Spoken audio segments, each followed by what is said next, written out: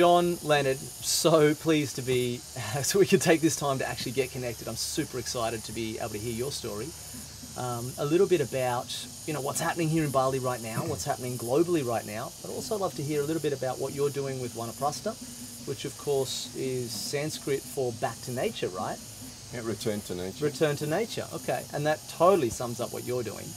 So definitely want to hear about what's happening there with the business, with the ethical raising of animals and the really natural way of getting food, right? And producing food for humans. So excited to hear about that. Also would love to hear a bit about your background, because I know you've got an extraordinary story. You're married to a beautiful Filipino woman and you just had a little boy, so congratulations on that. So would love to hear a little bit about, where and obviously a background in agriculture in Australia as well before that. So there's been this real, interesting story that we'd love to hear about. But Jon, so grateful. Thank you so much for coming. Thank you for your time, and glad we could take this time to get together. So probably the best place to start would be just a little bit about you. Tell us, who is this extraordinary man that I get to sit before? Look, the most important thing for me is to support farmers. So that's what I do. I'm particularly interested in supporting farmers in the third world. The first world farmers generally doing quite well, but third world farmers pretty much suppressed in terms of any hope of lifting themselves out of poverty. So I guess my role is to sponsor farmers to lift themselves out of poverty. Wow. But I guess I teach them how to do that. Yeah. I give them pathways to follow. The only requirement for me to do that is that they convert their thinking into earth love. Wow. I want them to farm with earth love foremost in their mind, so that they're getting their hands in that soil, dirty with that soil, smelling that soil, and really getting back to a relationship with nature. That's the one rule I set. Yeah, wow. So to be part of a cooperative means you have to develop that mindset. Yeah. And that's what we do. And it's growing. I mean, I've got PNG now wanting me to fly over there and start the revolution. Papua New Guinea. Papua New Guinea. Yeah, wow. A little bit of interest in the Philippines as well, but the revolution is really about teaching farmers how to be leaders with the environment. Wow. Because if we can get them back on board, the earth will take some huge leaps forward in terms of protecting itself, because farmers will be on the front line of saying, no, we won't do that. And yes, we will do this. Yeah, we're not going to do this to the land. This is how we are going to treat it. Wow. And you've got a special connection with the earth and a special love for the earth. It's been challenging and inspiring for me since we met well over a year ago, and I started to hear about your whole philosophy and approach and how you kind of look at that. Spiritual. It's a spiritual thing. Well, tell us more about that. Well, for me, I think God is in every living thing, and I think when you learn to respect that and learn to respect God's diversity and God's complexity, and stop simplifying it, and just accept that this is the energy of God everywhere around us. So, humans, we bring these suitcases full of all these snake oils and little tricks and magic tricks and throw it out there, and we can force nature to change and do this and do it in this way and do it in this many. And we our little bags of magic tricks work for a short period of time. Sure. But it removes God from the equation, and it sickens the earth. Gotcha. And it doesn't sicken in it like this automatic sudden way. It can, but generally it's just a long-term illness, and that long-term illness is catching up with us. So we're about saying, stop bringing the boxes of magic tricks. What kind of things are the magic tricks? What are you talking about? We're talking about the chemicalization of farming, of nature. So monoculture crops, GMO. Well, they only exist through chemicalization. Gotcha. I mean, even GMO develops because of chemicalization, because they want the chemicals to work only with certain plants. Right. There is absolute resistance to any kind of engagement with nature, and that's kind of like saying, I don't want to engage with God at all. Well, you can do that. Sure. But this God that we live on will die. Yeah, wow. And it's going to take us with it. Of course. Of course. I'm excited to hear, Elon Musk and others exploring space and colonizing Mars and all this kind of stuff. It's not what you're excited about? It's not even going to matter, because if we destroy this planet and we find another one, what are we going to do to the next one? Touché. It's going to be the same thing. So unless we can get it right here and get our mentality right here, what's the point? We're just taking the mistakes we've made here to another world. Gotcha. And then we have Avatar, the film Avatar all over again. Yeah. So I know, when we watch the movie Avatar, there's very few people sort of rooting for the Marines. Yeah, sure. Rooting for those mining for the miners. machines. Everyone's rooting for who's connected with God, who's connected with this, the planet energy. So, that's who humans deep down, that's who humans really want to be. Yeah. They really want to have that relationship, which is why we create so many pictures of who God is. Sure. We want that relationship. Yeah. So how did you get to that? Tell me a bit about your story and your background, and kind of bring us through the big chunks to bring us up to today and the work that you're doing. And I'll let you kind of just go for it, because it's a remarkable story. It comes from trauma. I don't know if I can talk about this in too much detail, but as much as you're comfortable to. I was on my farm and was struggling with my wife and children were with another man and had left me, and my wife wouldn't let me see my children. And I was farming on my farm alone, and I was looking at suicide. I was battling it every single night. It was really difficult, and I was extremely lonely. I thought my world was over. And I'm very lucky. I had a friend who grabbed me and flew me to India to shake me up. Wow. And we travelled around India on these old motorcycles and just with a cricket ball, and we'd turn up at a village throwing the cricket ball up and down, and we'd have kids come from everywhere, and you'd make friendships, and you'd have a game of cricket where of course you would lose. But it reawakened a love inside me. And that love that I'd poured into my family and my children, that had died, that had been taken away from me, it was reawakened in India. But it was more of it wasn't a selfish love. It was a love, an admiration for the beauty of the planet. And I'll tell you what triggered it. What triggered it was something quite tragic, I think really sad. I was on the motorbike and I was stopped in traffic, and I was under this big arch in Rajasthan, in a city in Rajasthan.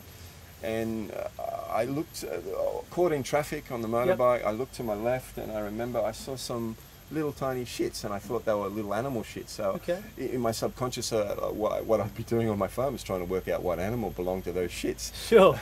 And so I'm looking at these little turds, and I didn't actually look here. I knew there were people here, but I followed the line of shits until they got to two little boys who were on the side of the road. And they were either unconscious, I don't know, they had distended stomachs, they were extremely skinny. They were obviously dying.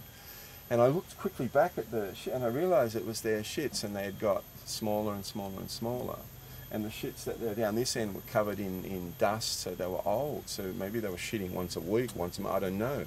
But just in that moment when I registered them and I looked at them, the traffic moved and I moved on with the traffic. But I can tell you that image, and even today, that image is like a photograph. Wow.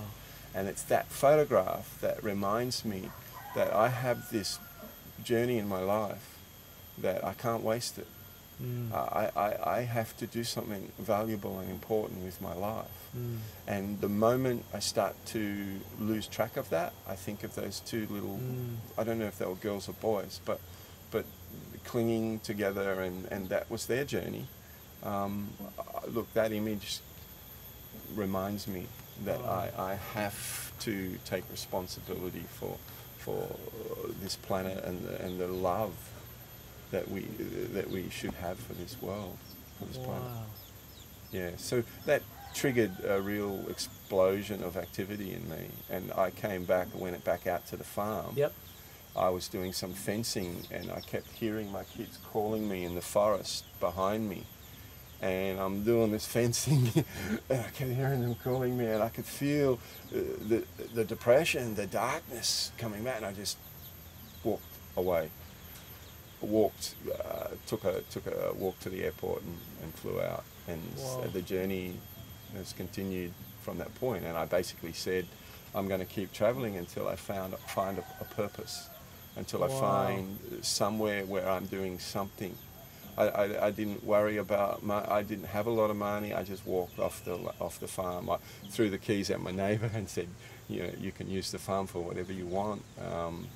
And yeah, within a couple of weeks, I was in traveling through other cultures and other worlds, and yeah, that's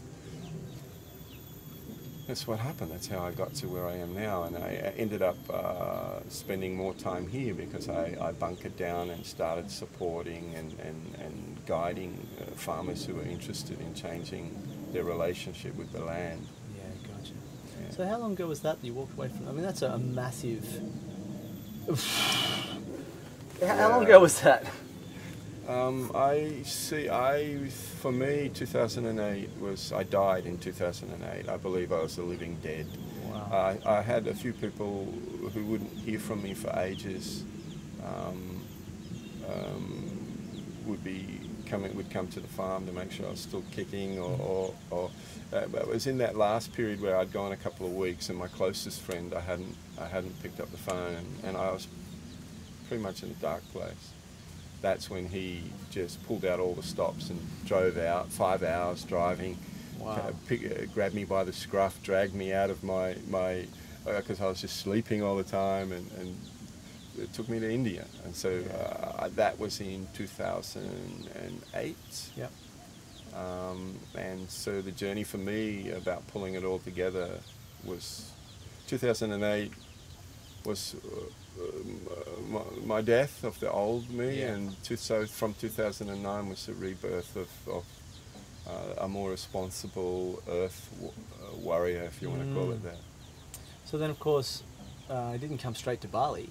No. Was Philippines next? Or? No, I came to Bali first because I had some dreams about some places, so I came here, and nothing amazing happened, and so I was very disappointed. But that was okay because I had tickets to fly through about 7-8 countries at that time. Wow. So I was just looking. I didn't know where the answers were or if there were any answers. Sure. What frightened me is if there were no answers, then it meant flying back to the farm, and and all the memories and the things would come creeping up on me again. So I knew that was something to avoid at all costs. So I came to Bali. Nothing amazing happened. So and I found the Kuta part of Bali quite ugly, like the cancer. But I came up here expecting something amazing. The only amazing thing was I did fall in love with the religion and the relationship they have in the religion, that very ancient teaching that carries teaching about how our relationship with nature should be. That really struck a chord with me. Nice. But yeah, then I moved on to the next stop, which was living in slums. I really wanted to touch bottom. Wow. So I went and lived in a couple of slums in Manila. That's how I started. That was quite frightening, but invigorating. I mean, you're watching people dying of TB around you, and you're sort of trying to hold your breath. I don't want to breathe any of that.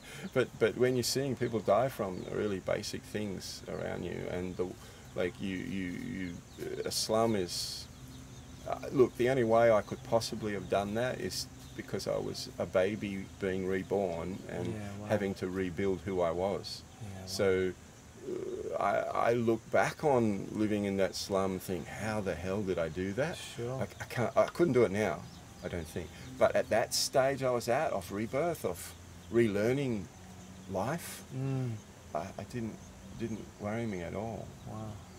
And so I got caught up in I travelled to one of the outer islands that has issues of separatism and danger, and actually you're told not to go there by your government.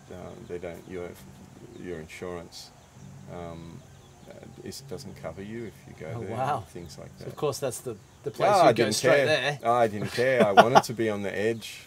I wanted to suck life back up into my spirit and keep that rebirth going. So I went and lived there, and I don't know if I can talk about some of the things that, but I started doing forestry. It's more about, I travelled through a couple of regions that some Chinese forestry companies had bought the valleys. We're talking gigantic valleys. Okay. And they had just stripped every living tree, plant. The mountains were bare. They were just destroying everything. And it shocked me. It shocked me, the contrast. This is virgin forests, right? We're not talking plantation. We're talking virgin. It's never had anything. Wow. And when you're seeing the rivers washing the soil and everything's like a golden brown color washing out to sea, and when you know what's happening environmentally, it's frightening. But what struck me even more than that was all the little children, because you being the white guy who most of them had never seen before, would come gathering around and smiling and wanting to touch you and stuff, and so wanting to touch you. They would smile, and their teeth were all rotten.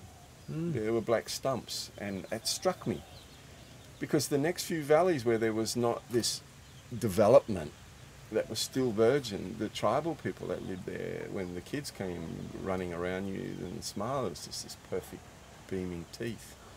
And that's what slapped me in the face. It made me just look at the contrast between, this is civilization and this is what's happening to the people, and this is nature, and these people have relationships with nature, in harmony with nature, and the children's health, they look awesome. Wow.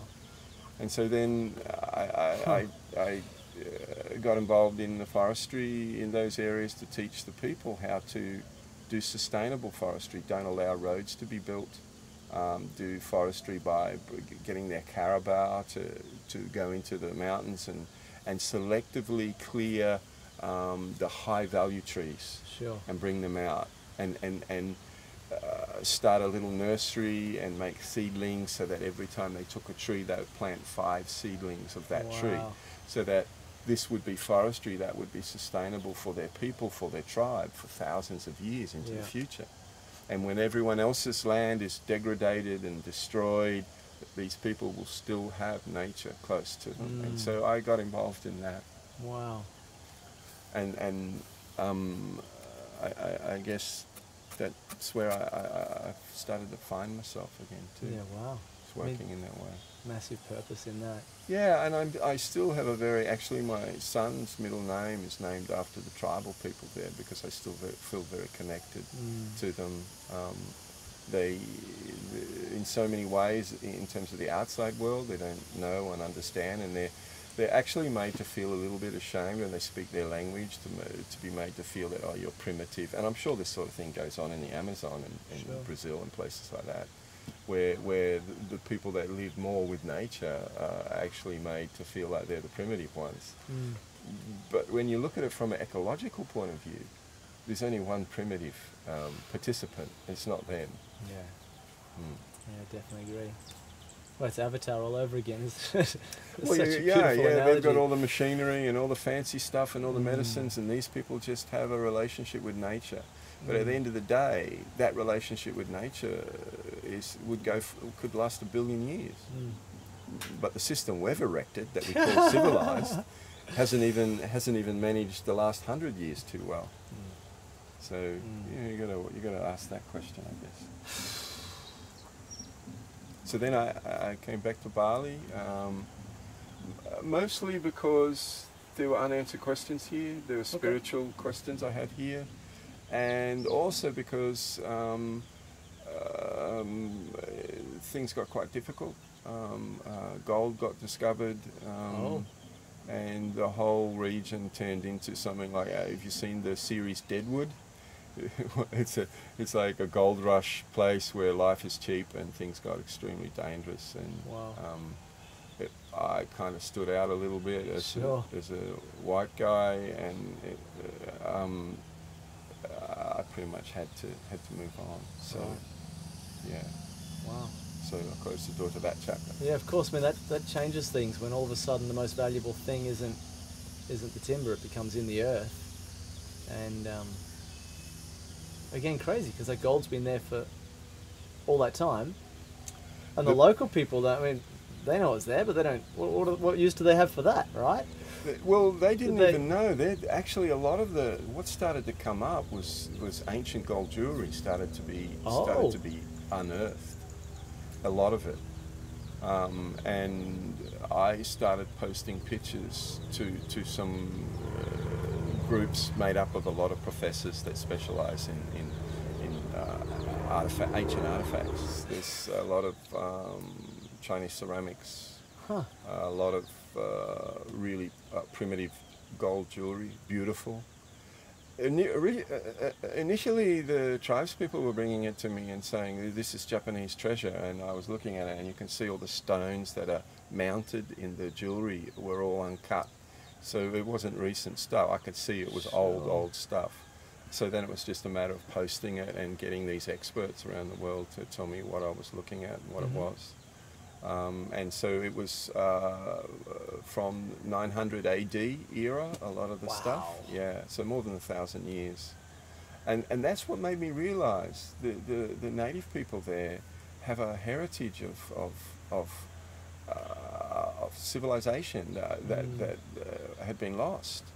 And so I started to look at where and why it had been lost, and the answer basically came to conquistadors traveling on ships across from Peru. Oh, wow. It's one of the reasons the Philippines was taken by Spain, is because there was this little hidden genocide that went on these islands where gold was found. Wow. Because the conquistadors could come and swap one silver ball for 4 gold balls. That's what I read in the Jesuit accounts.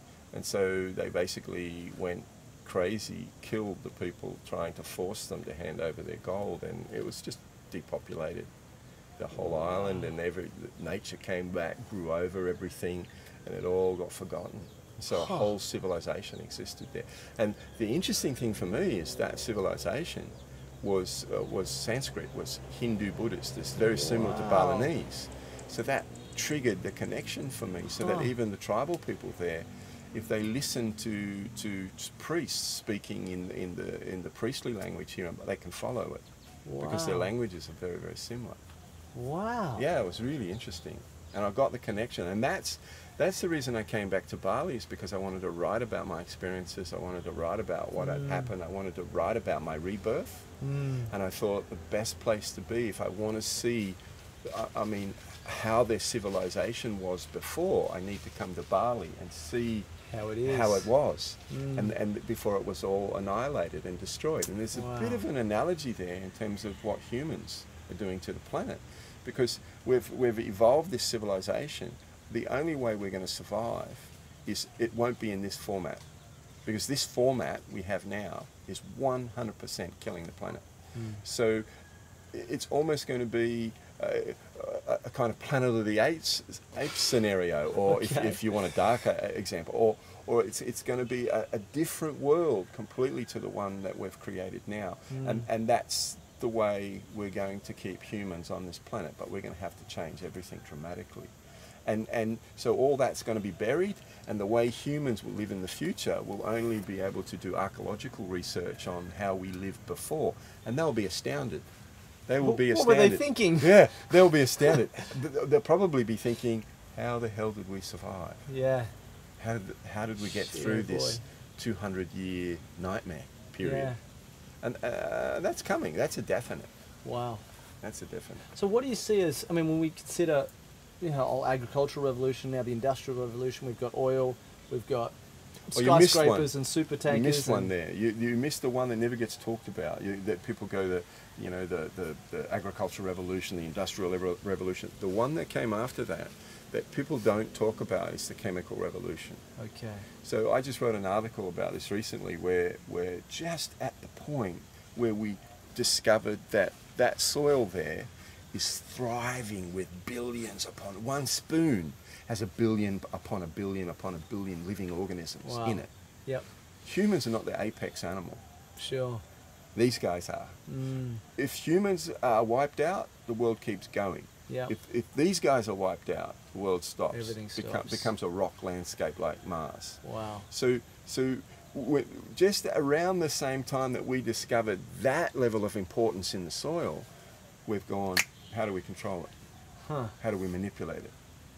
And so the chemical era, the chemical revolution, you could say the chemical revolution after the First World War was where we really started messing with chemicals, mostly from the point of view of what chemicals can do to human beings with the gas and various other things. Sure. But the 20s, 30s was the development of chemistry as a major direction to be following.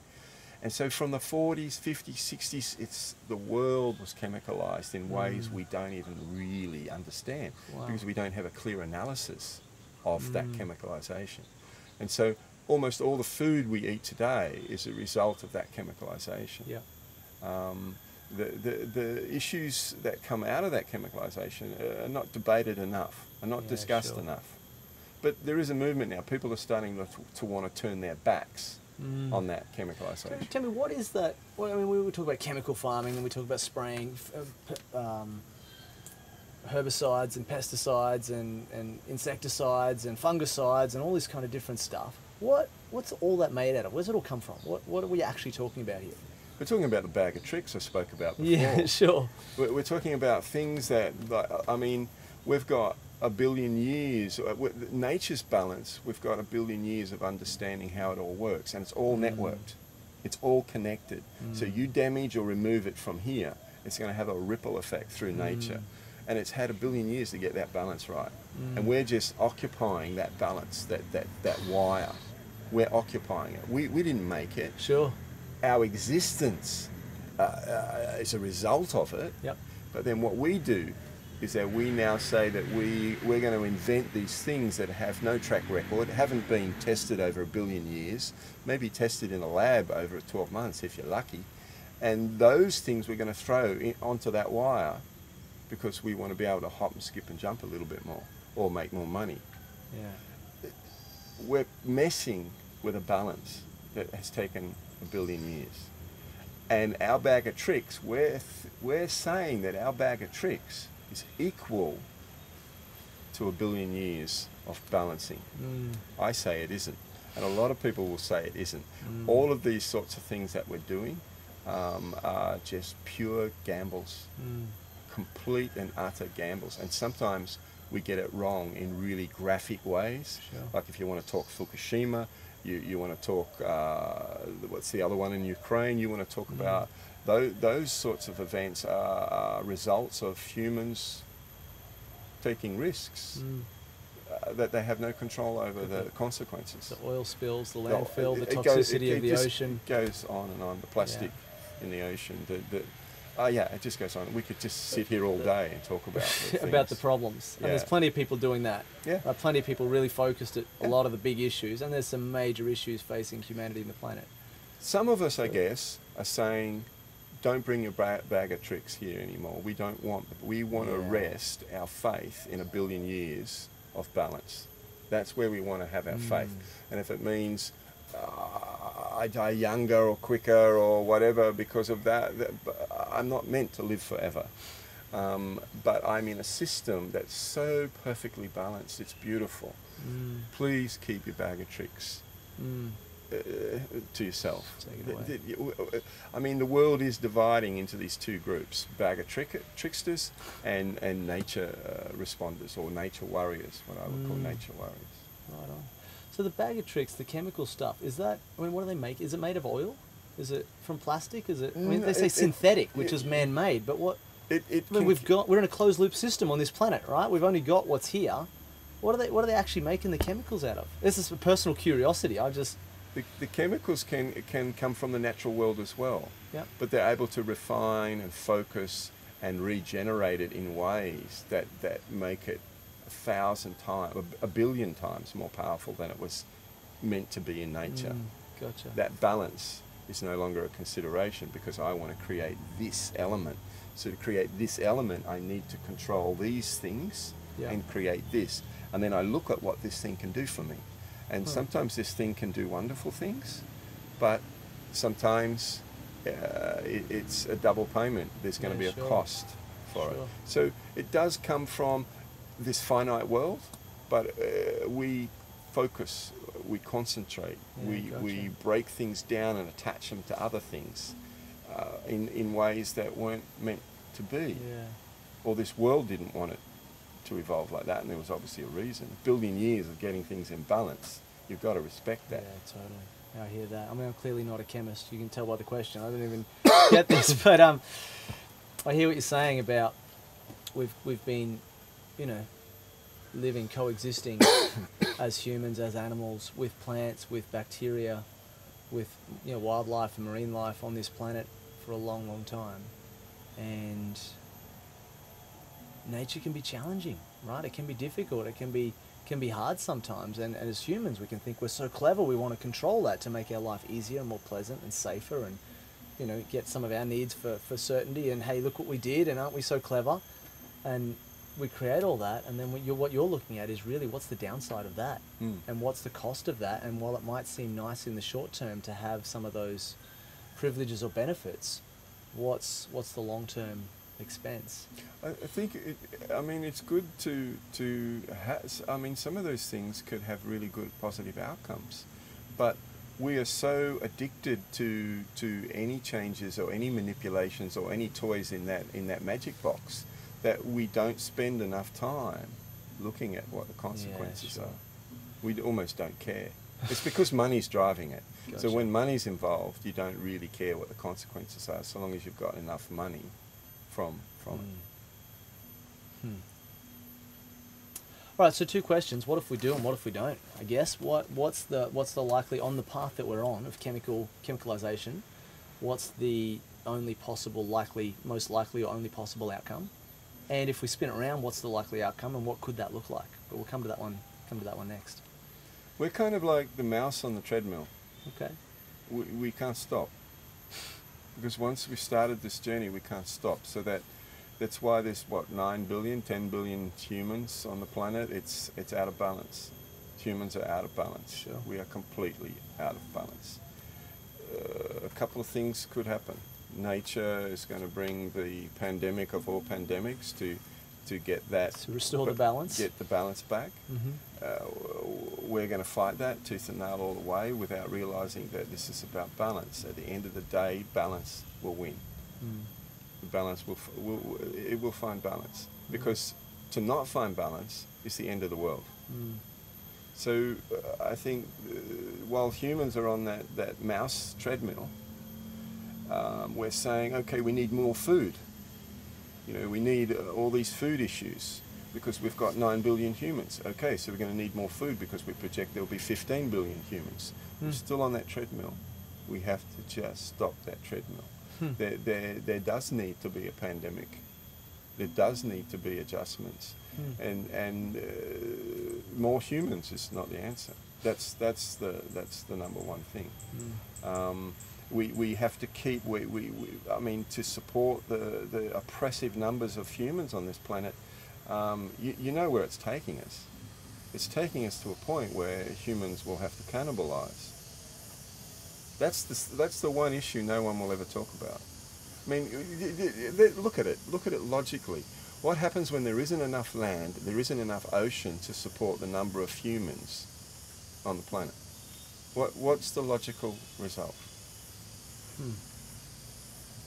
There's an example actually already in history. The future. If you read the book The Future Eaters, Future Eaters. he does a study of what. I actually found it fascinating to read about what happened in New Zealand, where when the Maori arrived in New Zealand, there were massive moa. It was like walking kitchens around everywhere, and the moa couldn't really escape from human hunting. And so the human population, the Maori population of New Zealand went kaboom, huge. And it was easy to feed that population because you just go, there's a moa wandering over here and you've got 180 kilos or maybe 400 kilos of meat. Wow. And with no effort at all, you can bring down that moa and feed your family for a week.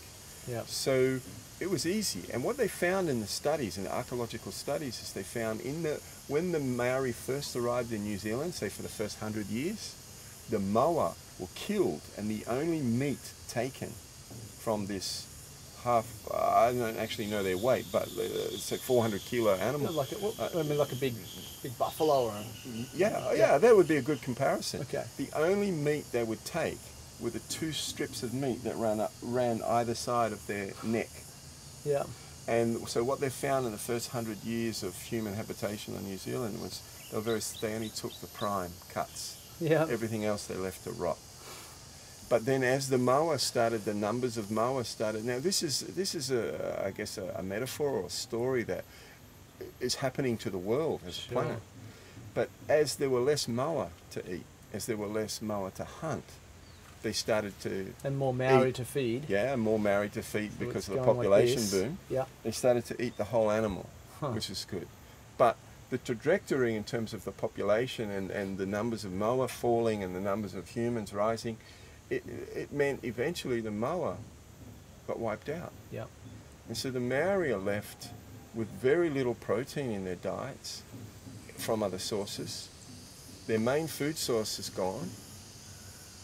So what ended up happening in the last, say, 100 to 200 years of Maori evolution in New Zealand is they turned to hunting other humans. Wow. And that's why the Maori went from a paradise to this highly organized military structure. It's why the Maori could defend themselves from European invasion. Wow. They were organized because warriors. To hunt their protein from wow. other groups. And so, they say, and in this book, The Future Eaters, they estimate that the Maori population was already crashing when the Europeans arrived, and that they would estimate within 100, 200 years, the Maori population would be almost fallen to nothing. They would have died out. Wow. And they believe this is also what occurred with the Easter Islanders, the ones with those funny heads that sit up. The argument is the same, that it was such a paradise. The population increased to a point where they just destroyed their food sources and their ability to feed themselves, and humans ceased to exist. It's so crazy for us, with all our supposed intelligence, to have such a history of irresponsibility and a history of lack of foresight.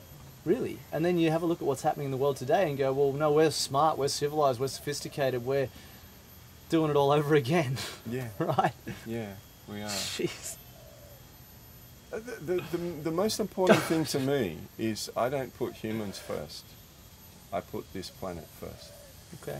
So if this planet grows, evolves and moves on in the sort of beauty that it has now, I can die happy. I don't want to, I'm not selfish about it at all. I know all things live and all living things die. So it's part of the pattern. And accepting life and the contract that comes with life is that death is coming. It's a beautiful thing. That's why even death is a beautiful thing, should be a beautiful thing, because it's part of the contract. So long as in that first part of the contract, when you had life, you did whatever you could do to be a defender of this living world. If you use that time to protect this world, to protect this planet, then when your death comes, you can pass on smiling, knowing Yeah. that you played a really, really important role. Wow. Well, let's have a look at that, because if we, the goosebumps when you say that, that's amazing. When we consider, when we really consider the future and look at what would it take for humanity to live in a way that truly honors Earth and that is in harmony with nature and that is going to be sustainable long term, have you got a vision for how could we do that? It's not cities and suburbs, right? And superhighways and supermarkets. It could be. It could Okay. still involve those things. I mean, I don't have all the answers. I have some Sure. answers. I do know that if you put a commitment to the planet first, the planet will show you the answers. It will show you what needs to be, what needs to happen. I think I have to refer to what nature teaches me to know what some of the answers are. I do know that if you're living a life which is in the concrete jungle, where if you are living in a city, you are living in the suburbs or whatever, you can make choices about what you do every day that will specifically have an impact, and a big one. Okay. And that is by choosing what you consume. What you consume has to have the nature as its priority. So the food you consume, the food you eat, has to come from people who prioritize nature, who prioritize love for the planet. If you're just tap dancing that you love the planet and pretending and creating this marketing program, that's at least better than not giving any sort of concern. Sure. But beyond that, you want to seek out people that really do put the planet first, and they're the people you buy from. That's where you funnel all your money.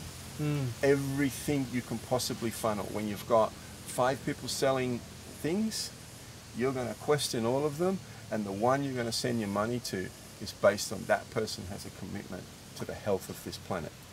When you make those decisions based on that person's commitment to the planet, you're already helping protect this planet in so many ways. Wow. that you can't even explain it just in this conversation. Yeah, It will wow. have a ripple effect deep out.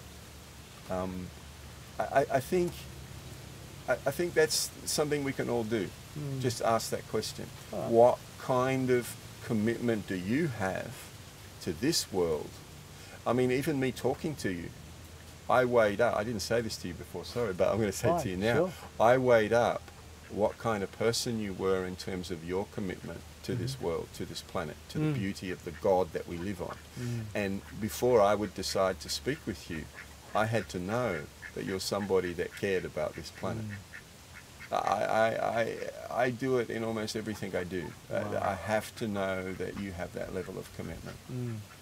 Beautiful. And if everybody operated like that, we create almost a mafia of ecological warriors, of people that put the planet first. Right on. And it's why vegans, for example, shouldn't hate meat eaters, because there are meat eaters who ask those same questions, that want to ensure that meat comes from sources that are legitimately committed to the health of the world, of the planet.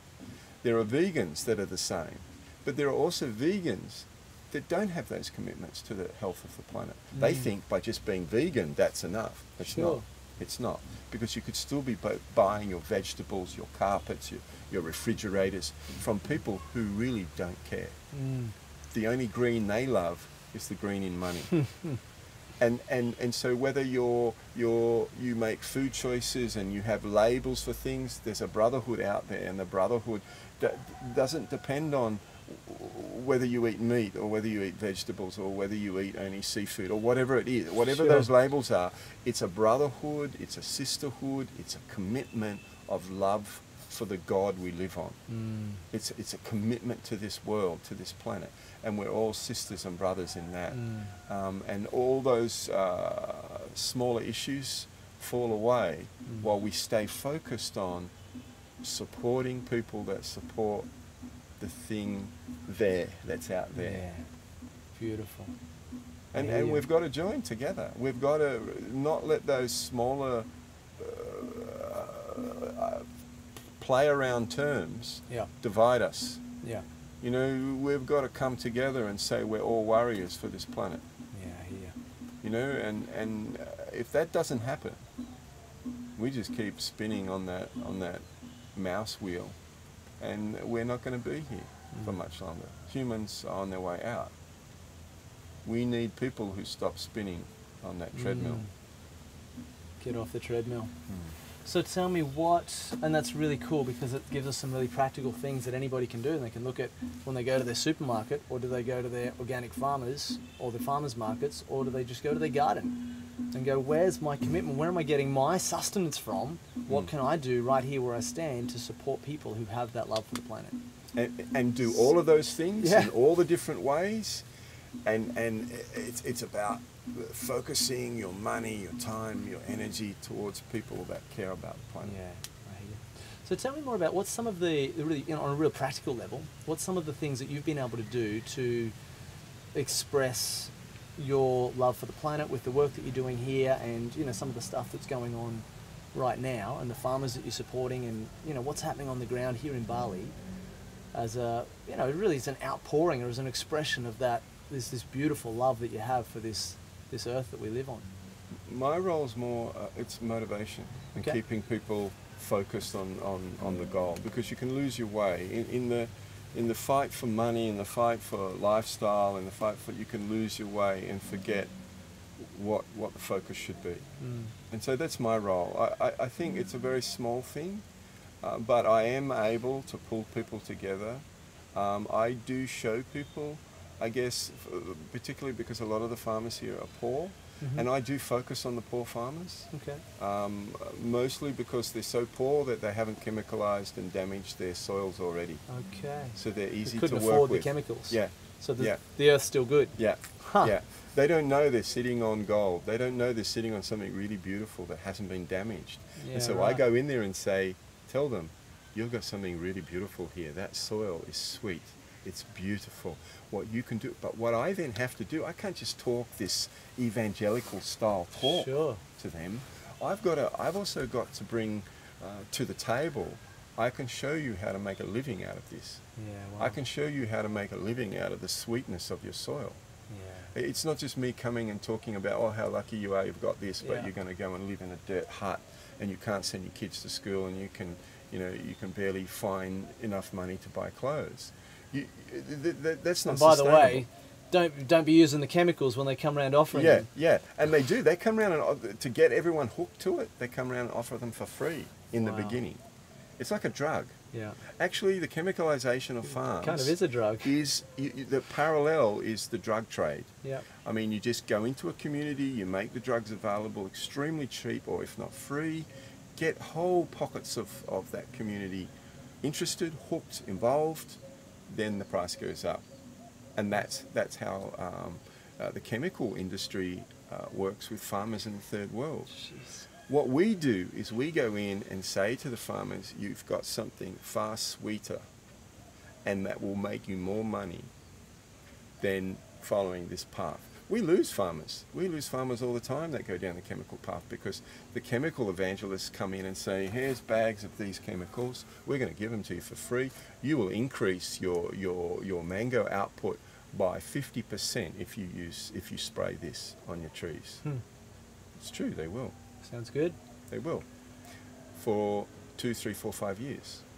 And then they've got to buy more chemicals because it's not working as well. And within 5 years, they have to buy they're so hooked to this dependence on these, on a range of chemicals to fix the damage that this chemical did. Yeah. And then you need to get this chemical to fix Yeah. this chemical that was fixing this chemical. And so this dependency on the chemicalization of farming is, you are completely hooked. Yeah. You can't redeem your soil without leaving it for 20 years. You are now completely involved in this drug, this chemical Wow. drug. And you end up making less and less and less money, and the chemical companies end up making more and more. They're not stupid. They design it to be like this. Wow. They design it so that you're going to make a little bit of money at the beginning, and then as time goes by, you're having to spend so much money on acquiring those chemicals to fix the original problems that you're going to end up not making money anymore. So what we do is we go in and say, please don't turn to the dark side. Yes. Please, there's a force in your soil. Yeah. There's an energy in your soil. What our job is to show you how you can make that force work for you. Yeah, wow. And because these guys, a lot of them, and women, a lot of them are uneducated, they're not able to find those markets. And they often don't have the capital to take the time out to seek the markets. Sure, got to keep working. Yeah. So they do need support, they do need help, and that's what we do. We show them the markets, and we show them how to maintain those markets, how to win the markets. Right on. And it, you know, it's a beautiful thing when you see a farmer who lived in a bamboo hut build a house and buy a motorbike. It's a wonderful thing to see. Yeah. And my motivation is about getting that farmer to have a relationship with the earth god. Yeah, beautiful. Yeah. Do you have any idea, as a percentage-wise, off the top of your head, what kind of, I mean, just even here on Bali, what kind of a percentage is chemicalized and poison and toxic and doing that, and what kind of percentage is still pristine? Oh, I couldn't give you even figures. guess? No, you could play with numbers. You could say probably it's 90-10. Oh, wow. Yeah, it's a 90% chemicalized, 10% not. And which way is it trending? Dare I ask, at 90% already? My God. No, I think it's peaked. I think it's starting to come back. Okay. Because of the demand for organic. Yeah, right. It's starting to come back. But at the moment, unfortunately, it's mostly people pretending it's organic. Well, because, I mean, I can go down to here to Ubud, and there's tons of restaurants and cafes. It's all organic on the menu and all this kind of stuff. But if it's only 10% of the land area, are they importing all the organic stuff? Like, what's going on there? No, it's just the game that's being played. We're in that transition stage. Well, it's creative writing. I mean, organic's organic, right? Surely you can't be using chemicals on an organic farm. Yes, but there can be. Well, it's just really difficult to say. Yeah, I'll put you right on the spot here, haven't I? Yeah. There can be. Look. Okay, I'm going to say it like this: what I call retailers of food. Farmers are not generally retailers of food; they're producers. Yep. I'm in that area. I've had offers to be part of retailing in food. I had the opportunity to be a part of Locavore, and I decided I'm not a food retailer. I regret it now because Locavore is just an amazing third best restaurant in Asia, and it comes down to basically the food retailers realizing that there aren't rules in place, there are no investigators in place who are observing where they are actually sourcing their products. So a food retailer, which is a restaurant, which is a cafe, which is a resort, can pretty much buy their products from anywhere they choose and then relabel. Most of them don't do that. Most of them prefer if the supplier they buy it from do the cheating. Oh my God. And so they're aware that there's a game being played, but they'll get to be able to say, oh, I don't know that our supplier says it's organic, so it's organic. Not enough people. There's no universities out there training people on how to spot the differences. There are physical differences. One of the reasons meat's really good to work with from an organic point of view is it's very hard to scam someone because the meat is completely different, looks different. Veggies, it's a lot more difficult.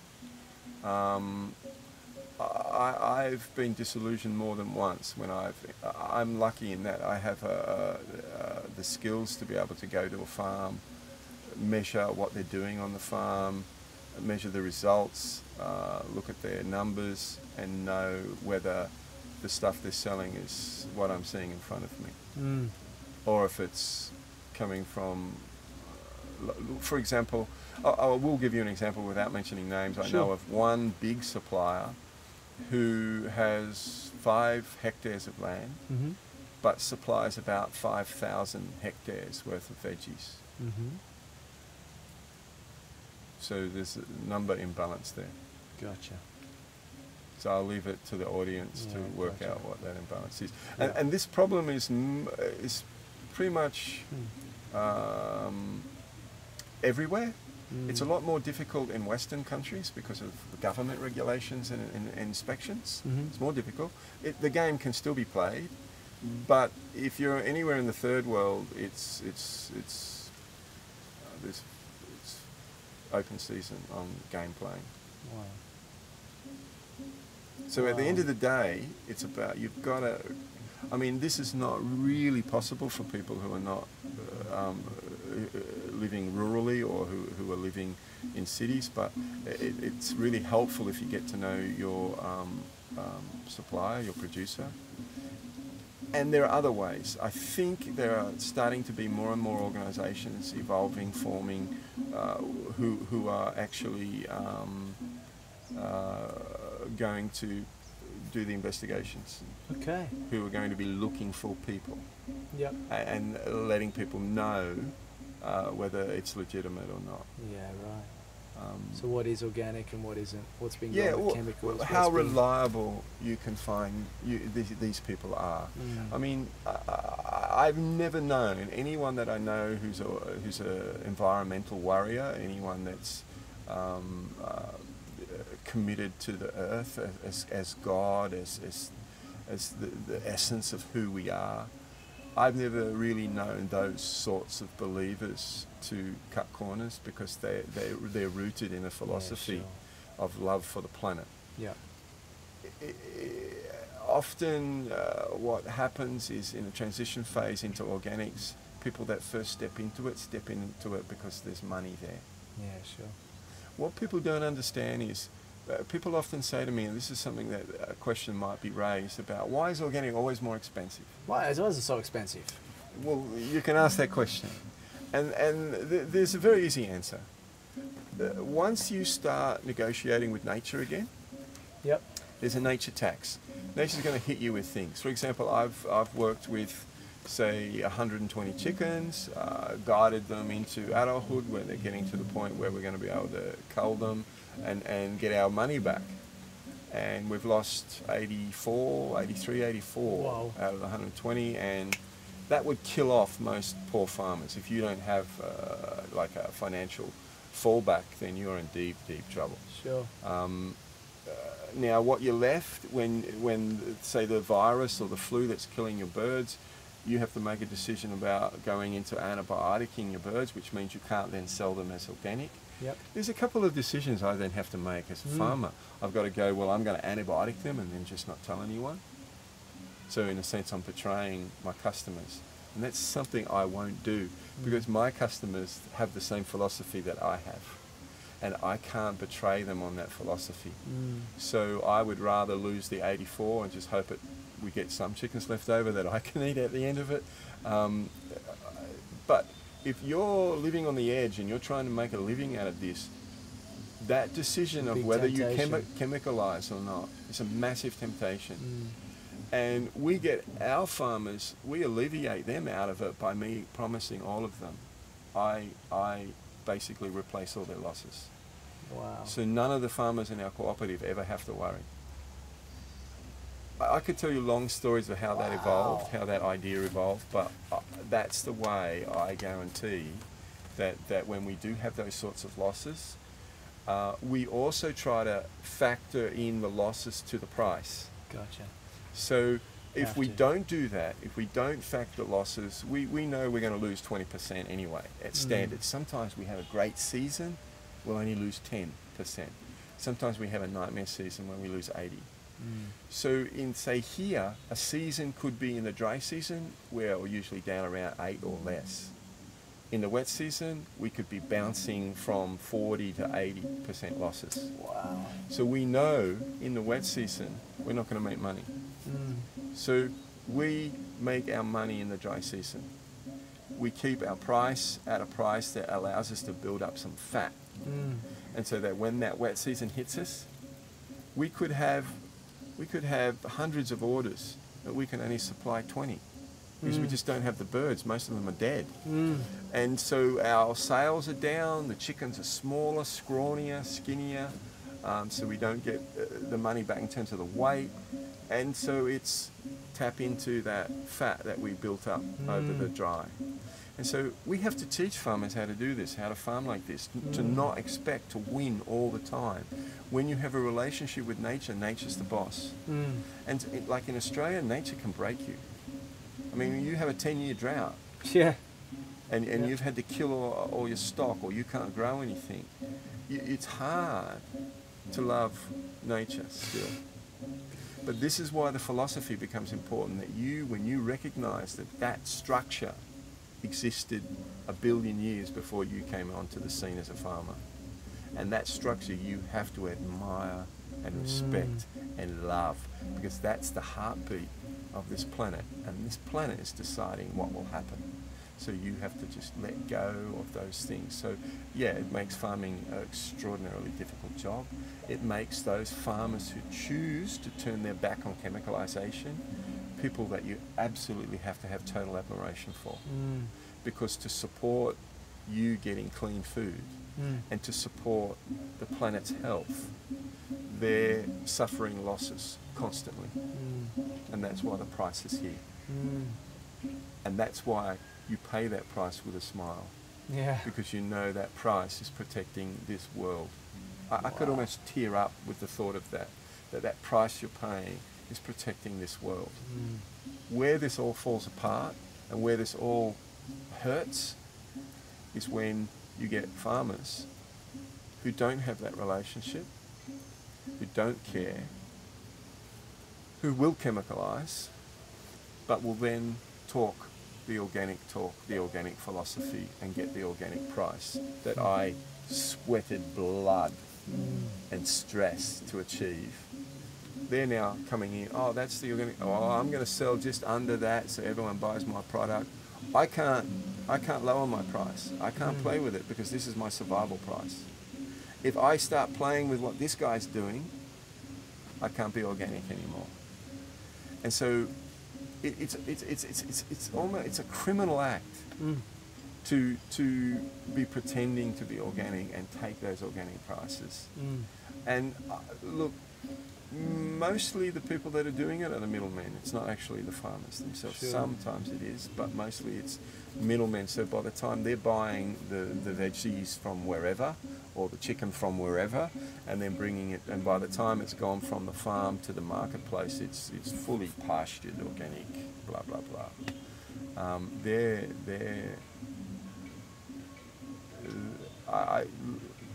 I don't have ugly enough words to describe what they're doing. They're betraying the customers and they're betraying the planet. Step out. And you know what? How do you fix that? How do we fix that? Well, fixing it to me gets us out of the first transitional stage of organic. I see organics as a 3-stage process. Okay. First stage is don't give a shit about it at all anyway. And that's how our grandfathers were, and for some of us our parents were, because they grew up in a chemical era of humans winning all the time. Yeah. I can produce 10 times more corn than ever before, and we're winning. And that whole generation were true believers, and that's the age of McDonald's taking over. That's the age of KFC. That's the age of factory farming. That's the age of buying all your food in little plastic packages, totally packaged foods in supermarket aisles. Microwave dinners. Yeah, that's the age of that. That age is over. We're now looking back on that and trying to cut the last tentacles that are clinging us to that era. We're trying to remove ourselves from that. Oh, the 3. So that's the first one. That's the first stage. So our grandparents and that from say the 30s onwards, they're locked into that. We're now in the second stage, which is we know it's not working. Yeah. And we know the damage it's doing. Yep. And we want to do something about it. So we're kind of trying. At least the tip of the iceberg of the damage it's doing. So we know we've got this disease, and the disease is killing us, we don't know where to go, what to do, we haven't heard. And then the guy in this little wagon with all these beautiful signs on the side of the wagon comes out. He's got a big moustache, not unlike mine, and he pulls up his little hat and says, "I've got the snake oil for you." And that's what I call second stage organics. It's not really organic. It's not really going to heal you, cure you. It's not going to do anything for the planet because it's not actually organic. It's got all the words, it's got all the sounds, it's got all the talk and all the promises of organic. But none of the deep-seated changes have actually occurred. Huh. That's the stage we're in. Gotcha. Now, there are people in this second stage already evolving, and we're growing all the time. I'm teaching farmers all the time to be joining this group. And there's people like me, and dozens of people like me in every country doing the same thing, who are actually walking a walk. We're in that second stage. We're small in numbers. We're being pretty much squeezed down by the people hunting the money. Where's the money? Where's the price? And they're not walking the walk behind the scenes. That's where we're at. What we all need to be in is in that third stage, where everybody that works with organics, everybody that works with pastured, that works with nature-based foods, are really walking it. We're in so many ways we're not yet there yet, but we're well on our way. Nice. There's a few projects that I know about that are going to take massive steps towards a worldwide revolution in supporting the real organics. Wow. So obviously there's changes coming, and social media is going to help those changes come. You will hear word of mouth from people. It's pretty hard if you're a snake oil guy to last a long time, to maintain Someone yourself. finds out, everybody knows. It's a short-term deal.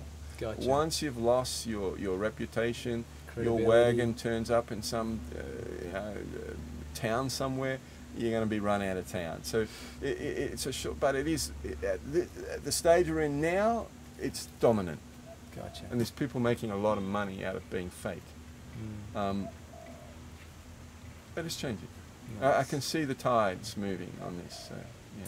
And you mentioned to me before that you can actually tell, especially when you look at meat, when you look at eggs, and to a lesser extent when you look at produce. And you can compare and you can go, well, this is clearly not organic, and maybe this is, maybe this isn't, but this is clearly not, right? That's a great question, Patrick, because you're basically highlighting that education about organics is the answer. Why don't we have children who could walk onto a farm and do the same assessments that I do? They're real knowledge. Yeah. Really knowing what you're looking at, working with plants and being able to look at a tree and know whether that tree's being treated well, and that tree's producing from its own heart rather than what you're squeezing out of it with chemicals. Wow. You can tell, and it's about educating people on how to tell, what to look for, how to listen when people talk about what they're doing with their products. I mean, I see people buying triple distilled, quadrupled organic, free range, pastured, organically siphoned hair shampoo. Yep. And they will spend $12 more money for that. And they're just basing everything on the writing. And it's something that they scratch their hair with. But the stuff going down into the soul, into the center of their being, Into the temple, they're not taking any concern with it at all. I mean, and it doesn't matter if you're vegetarian, vegan, or omnivore. You're still, if you're putting chemicalized veggies in your system, there's still chemicalized veggies. If you're putting chemicalized meat into your system, there's still chemicalized meat.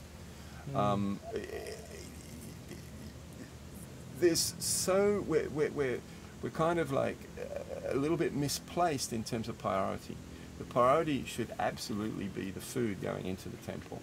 The other things are important, because, and even if they're fake, it's still spend your money there because it's part of that second stage journey heading in the right direction of getting to that third stage. Yeah. You can't.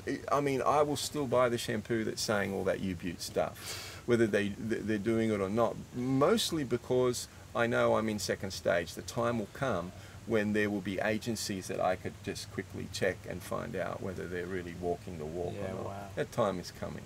Yeah. Wow. Wow. Anything else you'd love to share before we wrap up? I've started a movement. I haven't done anything with it yet. I've just gathered a couple of people. We started developing this concept. I've been developing this concept actually for 2 years. Okay. And it's come from, I'm in this really unusual position of being a backdoor farm supplier and being an eater in the front door. So I go to these restaurants. I eat at Blockable, I eat at top restaurants. Yep. But I also am in the unusual position of observing what they're doing, whether they're real or not. Sure. And I can tell you that there are a handful of restaurants that are real. Mm-hmm. Most of them are fake. Mm-hmm. I could tell you some extreme examples. I Probably know best. of one place that is supposedly one of the very spiritual restaurants. They buy a small number of chickens from us each year, or every 2 years actually, and they keep them in the freezer, and if they ever get questioned about the chicken they're serving their customers, they pull out our chickens, show them to the customer, and put them back in the freezer.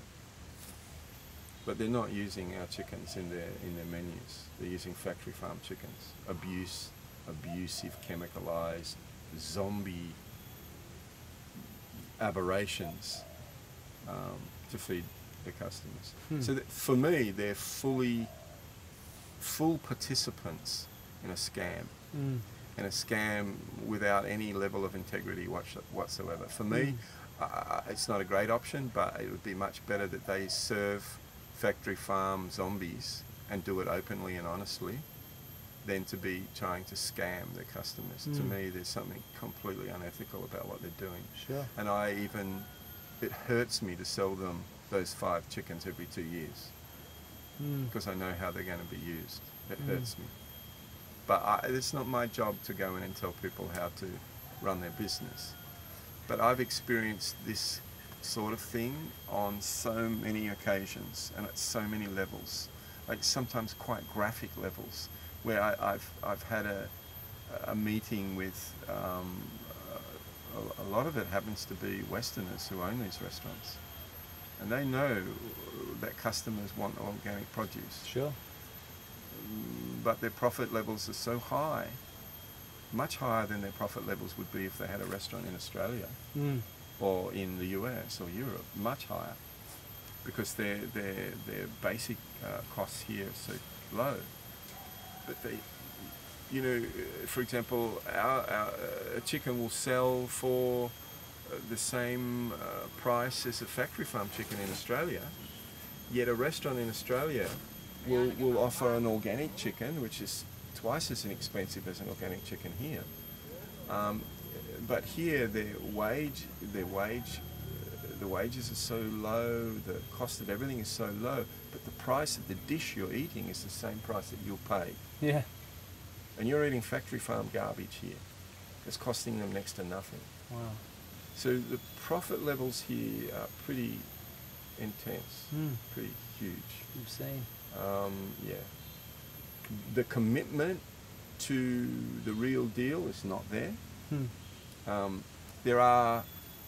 The other thing we often have is we often have a lot of chefs that will buy specifically from us for their home, but not for their restaurant. Wow. They've been our main customer for our main customer base all these years has often been chefs. They want the best for themselves and their family and their homes. And they want profit. And they want profit from their business. That's one of the wake-up calls people have to do about what restaurants are. Restaurants are not just suppliers of food. Restaurants are money-making machines. Yeah, businesses for profit. Yeah, they don't exist if they don't make it. Of course. But I mean, look, I remember I had a meeting one time with one woman who owned several restaurants, who, when we first had the meeting, I remember she was on the phone discussing with one of her friends where they're going to go sailing, which villages they're going to visit on their next sailing trip. And I looked at a menu. There was nothing organic on the menu. There was a lot of talk about farm produce and farm food. And then we had this meeting where we talked about what we do and everything else. And she showed me how she was one of these true believers. So because I don't want to work with people. I interview chefs and I interview restaurants as much as they interview me. Sure. And I won't work with people that don't project the same philosophy that we carry. Nice. Because how can I talk about people changing if I'm not insisting on working and supporting people as well? So we've knocked back a lot of buyers because they just don't exhibit. They're doing it for marketing reasons rather than a real belief. So I was interviewing. She gave me the full walking the walk, and I've wanted to do this for years. I felt guilty that I'm not organic, and I listened to all of that, and it was really wonderful. And then lovely. Towards the end of the discussion, she said, let's have a look at your prices. So I handed her our price sheet. There was this moment of silence while she read through it. And I kid you not, there was not even a moment's hesitation. She looked at me and she said, actually, I meant to tell you earlier, the farmers that supply us now are mostly organic already. It was almost a Monty Python scene. It was just such a moment of such extreme variation in perspective. And I looked at her and I said, really? And she said, yes, my suppliers now are already farming organically. And I said, have you been to their farms? She said, no, but I know they are. And I said, well, why am I here? She said, yeah, I don't know. And that was the end of that interview. Wow. She's buying so much cheaper and not organic. And selling at prices that are Australian prices. Yeah. If she operated a restaurant like that in Australia, it would have to be organic. She gets to pretend here. So John, thank you so much for sharing. I mean, I'm so blown away again, and so grateful that we could take the time to really, hear your story. And what's come through for me is this, as it did last time, this deep commitment to earth, to nature, to trusting in that, this ancient process that's created all the diversity of life that we have here, even when it may not be convenient for us or profitable for us, but to say, well, this is what's required, this is the wisdom that we have that has got us here, and this is the wisdom that will ensure that as an ecology, this whole system can continue to thrive for a long time to come, well into the future. And what we're doing right now may seem short-term more convenient, short-term more profitable, and absolutely, the writing's on the wall, right? It's not going to last another 100 years, let alone thousands or tens of thousands or hundreds of thousands of years. There's no way. And what I love is that you've got real practical steps that you're taking right now, and you're doing what you can do and what anybody could really do. I mean, you've got some amazing skills and some stuff, and I hope you're going to produce that series where we can talk about. I just had another thought. All right. Can I divert? Yeah, of course. Actually, what you just talked about then reminded me, we started a project with fishermen as well, a similar project, where, because I went through a period where I don't eat prawns anymore, and I love eating prawns. Okay. And I won't do it because the farmed prawns are extremely unhealthy, and they're also unhealthy for the environment. So that leaves me with wild harvested prawns. I was doing some reading about that, and when I found out that there are factory ships out there where 90% of their prawn catch is not prawns, and the bycatch, which is 90%, gets dumped back into the ocean. Oh my God. And when you've got ships that basically sway fish, like they've got nets that will be fishing like a kilometre either side of the ship, and then you've got 10 ships in a line, and you've got thousands of kilometres of ocean that are just being swept of all life, and then we take 10% of the catch to keep that to sell at a premium price, and the rest of the catch, which is dead now, gets dumped back into the ocean. Oh my God! When I read about that, I realised that's the end of prawns for me. So this wasn't even about plastic or mercury. No, this is it was just our practices, our farming, our seafood farming practices. Horrific loss of life. Yeah. And totally irresponsible practices. I stopped eating prawns, and I still fantasize about eating prawns, but I've just $1,000 sauce and some avocado. But so what that then triggered me to do is it triggered me. Look, I still eat seafood. I love seafood. A lot of the seafood comes to us here formaldehyded. That's to preserve the fish out to sea. So we started choosing fishermen who were poor, who we paid out their credit, and then they started working for us, but they had to follow the rules. That all had to be handline caught. It all had to be handled professionally from the moment it was caught. And so when you're handline catching fish, that's sustainable. It's not these giant factory ships catching billions of tons every hour. It's just like, it reduces the amount of fish. It's about catching fish that are in numbers to be caught. Yep.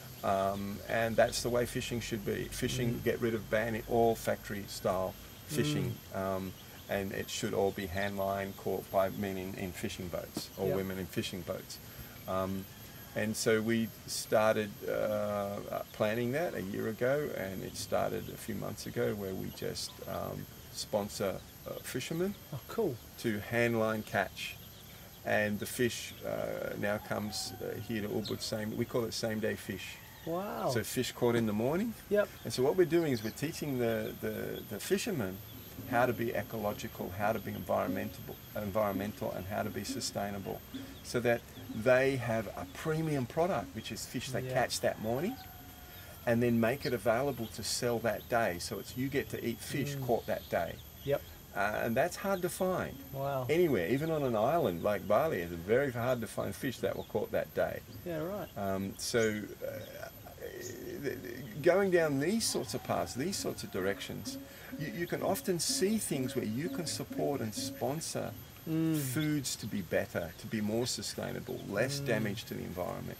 I'm constantly looking that anything I buy, anything I do, I'm constantly looking to support the people who are making commitments to this earth. Doing it right.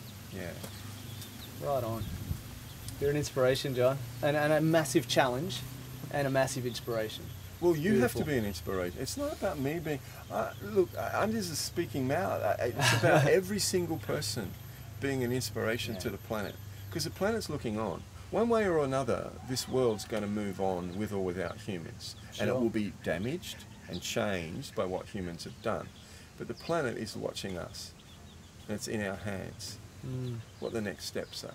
So we need to be an inspiration for the planet. We need to be an inspiration for other people that are walking this walk, because it's not easy. It's not easy making these sorts of decisions. You know, it's not easy eating a little bit less, but eating what you philosophically believe in. It's not easy. I mean, it's a commitment from the heart, but it works. It does make changes. Right on. Let's do that.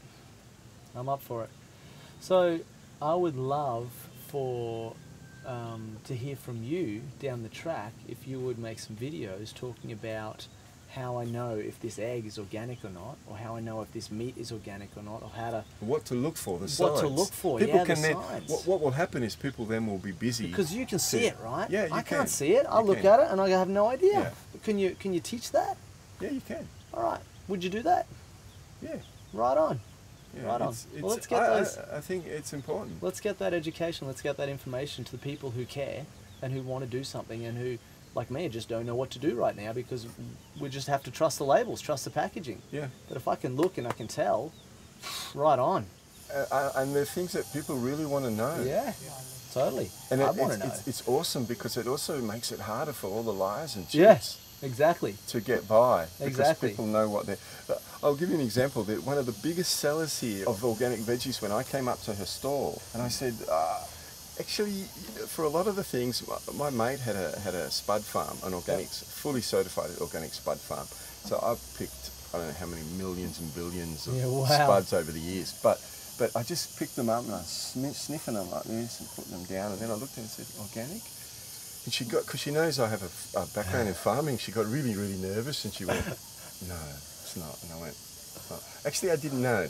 I just played the game like you could tell by sniffing it. And put it back, and I kept going like this, and then there's about 4 veggies, and those 4 veggies, they're the litmus test. They absolutely have to be organic because they grow like weeds. Gotcha. So if you're spraying those, if you're chemicalizing those, then you're a complete idiot. They don't need it. So then she would go, oh no, that's organic, that's organic. So then I went and sat like, I don't know, 5 meters away, and then spent the next couple of hours just sort of sitting there drinking and eating, and I was listening to what would happen when other customers came to her store. And when people say, is this organic? Yes, it's all organic. Wow. So there's a game being played, and it's a game that's based on income and money. But you know why it upsets me? It upsets me because 2 times now in the last 6 years, I've had, both of them were old Balinese men who had decided they wanted to go into organics. So they converted their land into doing organic veggies. They went into the markets in Ubud for like a month, set up their stall next to the real organic stall with their big heads of cabbage and their capsicums perfect and all their, and they had their floppy insect infested broccoli heads which were this big compared to this big, and their prices, this guy, because he's a middleman buyer, none of it's organic. He has price flexibility now, so he can drop his price beneath this old guy. And the old guy, both of them told me one had done it for 6 weeks, one had done it for a month. They hadn't sold a single vegetable. But they were real. One of them had tears. I can't say he was crying, he wasn't making a noise, but he had tears running down his cheeks because he said, I've tried and I've failed. And the way he looked at it was, I'm not a good enough farmer. Because I look at what this man can grow, and I can't do that. And he deserves, it was beautiful, this man was so beautiful, his attitude. He said, I don't deserve to be selling there because he is the man who can create. But what he doesn't understand is that this guy is a bullshit artist. That's the tragedy. And the reason this then upsets me is, to me, the revolution in organics is about protecting this soil, this earth, this beautiful living thing. That's why we do it. And so this is the guy, this old guy's the one I want to support. Not this guy who's full of shit. And so the status of things at the moment is these people are actually stopping the real deal from coming through. And that's why it upset. I'm happy that they keep doing what they're doing. I don't give a shit. I don't buy from them. But where it does upset me is that when they get market share, and if more customers come, they just go and buy more veggies from Java. They don't know where it's coming from. And they just extend their market share, and no one who's really trying to work with the earth gets to step in. Before we wrap up, anything else, any other stories, anything else that's occurred to you in the meantime that we want to have on the interview? Just one last thing. I just love it if more retailers went back to farmers, because at the moment they're all controlled by suppliers, middlemen, buyers. Got it. And to teach chefs how to become seasonal again, how to work with farmers again. Chefs have become extraordinarily lazy in the last 60 years because they're able to source their products from year-round, against the seasons, against nature, able to source it from any corner of the world, factory produce, industrial produce, whether it's vegetable or other. Whatever. And what I love to see is that the very, very elite chefs today are rebuilding relationships with farmers, producers, farmer producers. Farmer producers and season, and local, organic. And they're doing it because customers are demanding it. There's a market for it. And what we're involved often with is having to teach, like I had to not berate's the wrong word, I had to remind a particularly important chef that we work with, who's wonderful, creative, genius, who forgot for a moment who we are and how we can supply and what we can supply. And I felt treated us a little bit arrogantly with an order, and we couldn't achieve it. And I had to remind him, we are not an international food distributor. We are a farm cooperative. Please work with us, not against us. Not ask us to do things that are impossible. And it's, oh, sorry, I forgot that. But they have been, chefs, cooks, and generally customers too, have been spoiled by this abusive system that's been in place.